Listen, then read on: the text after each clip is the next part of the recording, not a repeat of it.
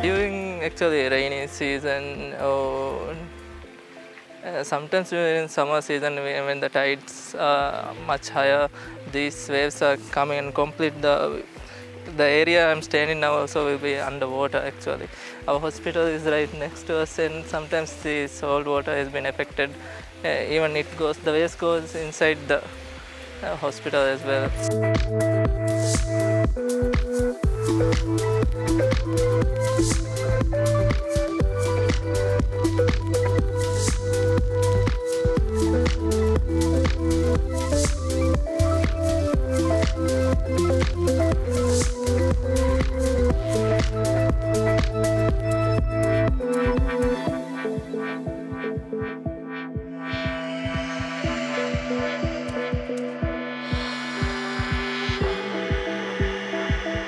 Sea level rise is a lived reality in the Maldives. Water is everywhere in this island nation. It defines and sustains communities, but it also increasingly threatens them. Survival is a struggle now, and protection from nature and man-made engineering may not be enough if the world doesn't take the necessary urgent action to fight climate change.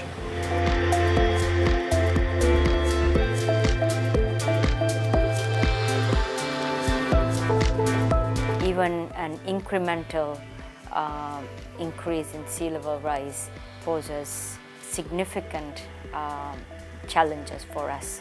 Already our coral reefs are bleaching and all the islands in the Maldives have run out of fresh water.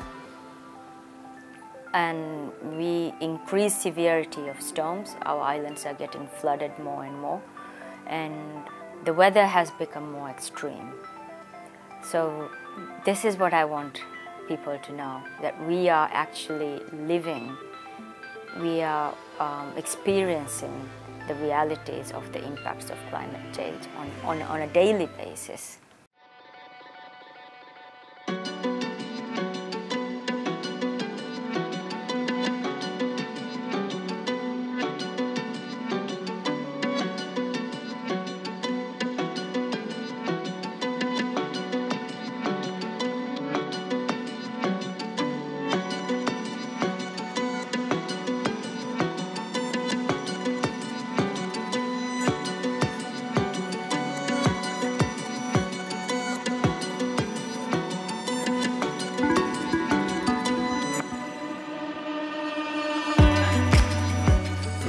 We can only take steps from what we know and what we can foresee given at this given time. So compared to that, I would say Hulmale is a very safe place, but what we don't know is how much sea level we are going to get within the next 50 or 100 years.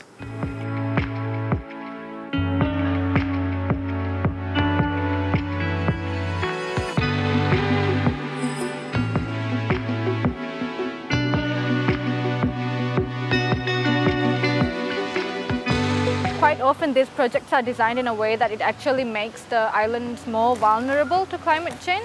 And so while we raise funds to increase the resilience of the islands, while we raise funds to protect our mangroves and our wetlands, you also find that mangroves are destroyed on another part of the island and coral reefs are destroyed for reclamation projects. And so I think a huge issue is also managing what sort of development do we really need? Do we need destructive projects that build more land for these islands, or do we really need sustainable development that increases the resilience of these people and island communities?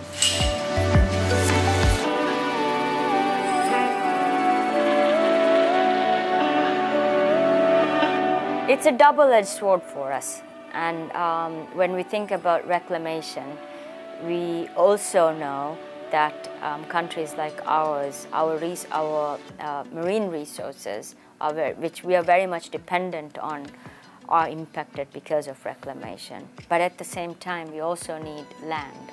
We also need higher ground for us to keep continue to live in these islands.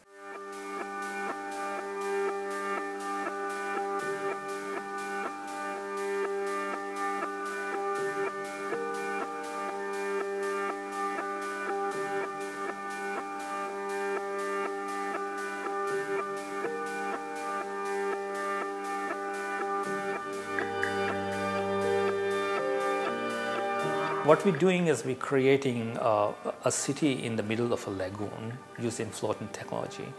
These cities will have the sewer system, fresh water system, and also the houses, each house that sits in front of the water. We are building in a way that how to accommodate the way we live traditionally.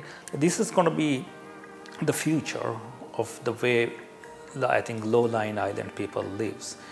We think if we produce this in the Maldives, this will be a very good example for other parts of the world who also wants to expand land without reclamation.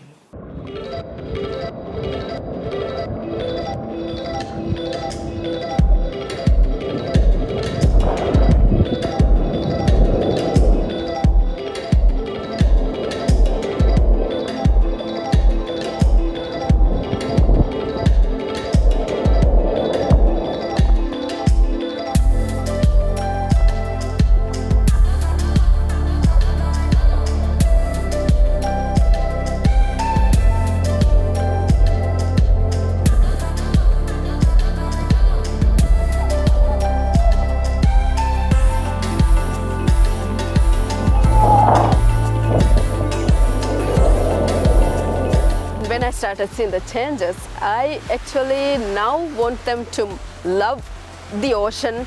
Maybe some people are scared of the ocean because of what they have heard or from the TV. Still, they are somehow connected to the ocean. It's our bloodline, so we are ocean people.